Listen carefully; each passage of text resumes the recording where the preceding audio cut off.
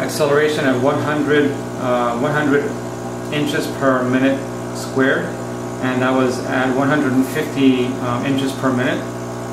And we can see that the gantry is perfectly capable of going in this direction back and forth with a very, very high acceleration number. Furthermore, I think it's good to understand that when we were jogging, you noticed that it would go from one place to another very quickly. We had the velocity at 750 inches per minute, and you can see that the gantry and the motors did not stall at all when it was going through its change in jog or position.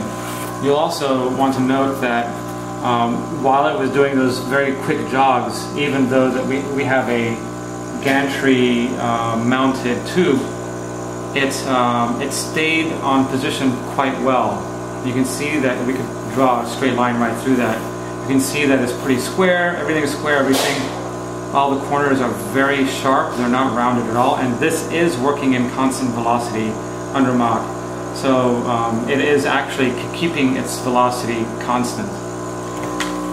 I also want to show how the laser tube is mounted in the gantry. The laser tube is mounted with these two mounts, which is a very durable and sturdy mount. It's not going to change its position at all. And we have it with a secondary positioner inside of the tube that has these 4 screws positioning this inner piece here.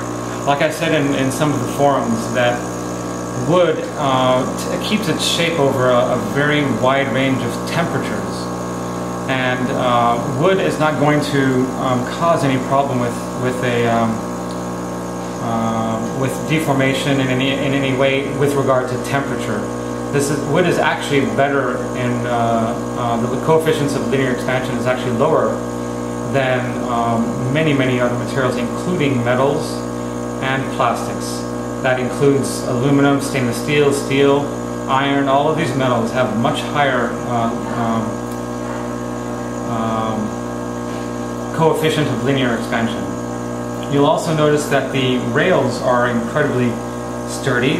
We have V-groove bearings that are an industry standard mechanism to use for linear rails.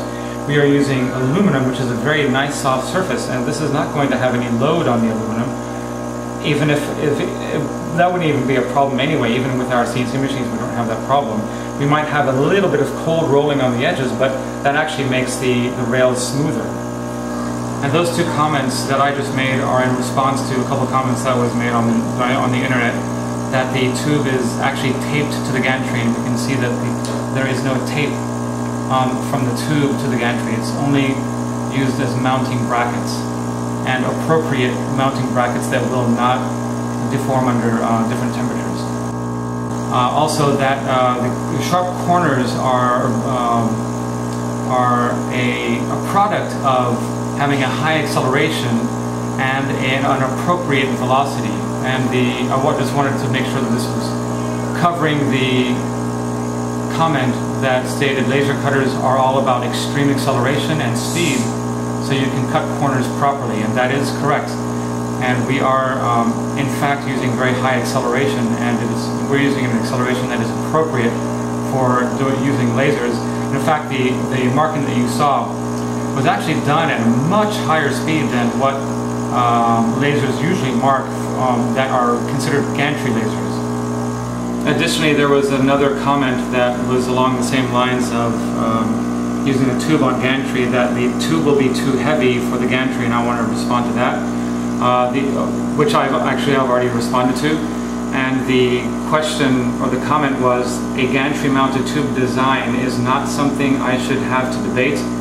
Your acceleration will be cut to a tiny fraction of what it should be, which will force painfully slow cuts or corner rounding. And I just want to reiterate that, as you've seen on video, that is not the case. The acceleration is at an incredibly high amount, in fact much higher than generally CNC machines are set at, so we can get that very nice corner on the squares and triangles. And we wanted to do triangles because we wanted to show an even more drastic corner. So so it can prove that sort of that function of the laser. I would like to also address the comment that was made regarding alignment problems. And one of the reasons why we put the laser tube on the gantry in the first place was because we only have to deal with alignment for one axis. We don't have to deal with alignment for the X and the Y, because then you have a little bit more of a challenge having to deal with the tube being stationary and having to deal with two moving mirrors. These two would be moving away from each other, and these two mirrors are moving away from each other. In this particular configuration, I only have two mirrors moving away from each other or moving closer to each other, which only requires an alignment along this position and this position after you've gotten aligned to that position. In a stationary tube, you'd have to align for all of the points in the square area of the machine, which includes, you have to align it for the far corner position, you have to align it for this position, you have to align it for this position, you have to align it for almost all of the positions inside. And then you also have to make sure that the alignment is not drifting within the laser mirror system itself during that whole process. So it takes a little bit of time to align a stationary tube. And my aim was to actually make it a lot easier to align and a lot safer for that point. And this could be aligned by anybody, and we use the same technique as the other ones do. We use just a piece of thermal paper, and then we make sure it's shooting at the center spot of the mirrors, and then we finally make sure it's sending the laser to this center point, and then finally out of the nozzle. We have many points of ways you can align the mirrors. We have this, which allows the mirror to turn this way. We also have these two that allows the mirror to turn in the vertical and horizontal position. Same thing with this. In the comments that I've gotten from most people in the stationary glass tube function is that it may take an entire evening, or it may take multiple hours to do an alignment for the mirrors on a stationary glass tube. But when you have the glass tube on the gantry, it took us a maximum of 15 minutes to be able to do all of the alignment, which aligns for the entire area of the work area, and that really only considers the alignment from this position to this position. And as a final idea on why we put the glass tube on the gantry, is because this is really not the only laser system we're going to be designing. We're going to be designing laser systems that have gantry travel of very long distances. So having the power source of the laser on the gantry ensures that you have the maximum power of the laser at whatever lengths that you would like to cut or engrave. On the forum of Wired, the particular post they had up noted that one of the posters, I don't know how valid this poster is, but if you don't have the air assist on, yes, the products underneath can catch on fire. We have an air assist that brings air to the inside of the nozzle, and it's constantly spraying air out onto this area. And from what I gather on that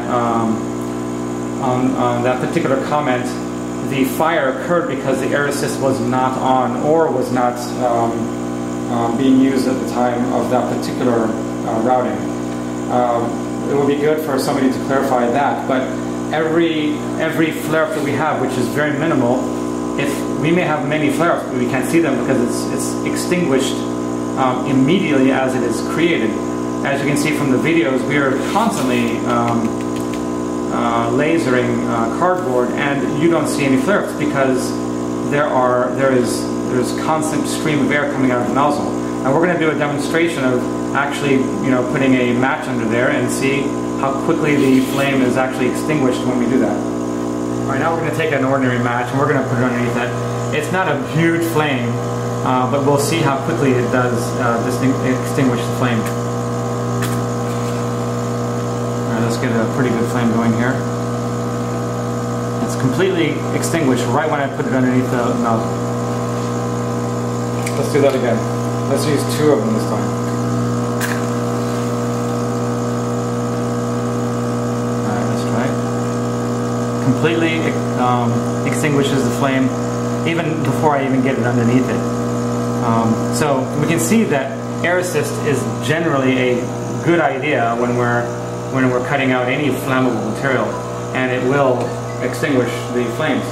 That being said, always err to the side of caution, because anything can happen with the laser system. You always want to supervise the laser and make sure that there aren't any great flare-ups happening, and your air assist is working correctly, and make sure that they are extinguished. Make sure you have a fire extinguisher next to your laser. This is a laser. It doesn't really matter what material is on the outside. Sure, if this thing explodes, then the wood will catch on fire. If you have any concerns about it, you can always put some kind of fire retardant spray or something on the inside. If you wanted to paint it or something like that on the inside, you have no problem doing that. It will not affect the working of the machine. Our business at Buildyourcnc.com is based on an ethos of experimentation, and we've built a really big community on this sort of ethos and the way we do work. We feel pretty strongly about the methods and innovations that we implement in our machines, and we always do a lot of design and a lot of testing before we actually make this available to the public. In addition to having this ethos of experimentation, our business also revolves around doing things that we thought were ridiculous. For example, we make CNC machines with roller chain. It was never done before, but now there's a whole community doing that now. We also make huge CNC machines, 6 feet by 12 feet, sometimes 14 feet for the boat builders, out of wood. And wood, if designed correctly, will work really well as a CNC machine. Even I thought those ideas were ridiculous when I was actually implementing them, because I thought if nobody else was doing it, then it must be ridiculous. But when I did it, it actually worked, and it worked well, and people caught on to the idea, and hopefully people will catch on to the idea of doing radical things with ideas and innovation with products such as the laser cutter and engraver, using this method of putting the glass tube on the gantry and making it so we can move forth to much better products and much more interesting products and products that work really well. In fact, we are actually applying for a provisional patent on this particular process and method, because we really think it's a novel idea. There is a patent that is out there right now that is very similar, but we're looking to see if there's if we have the ability to patent using the glass tube and the laser power on the gantry, and to see if we have a possibility with that. So hopefully we will be able to get to this to make this innovation possible for the cottage industry and the hobbyists and the DIYers out there. So those are really the people that don't have these types of machines in their reach, and we would like to provide that for them. Thank you.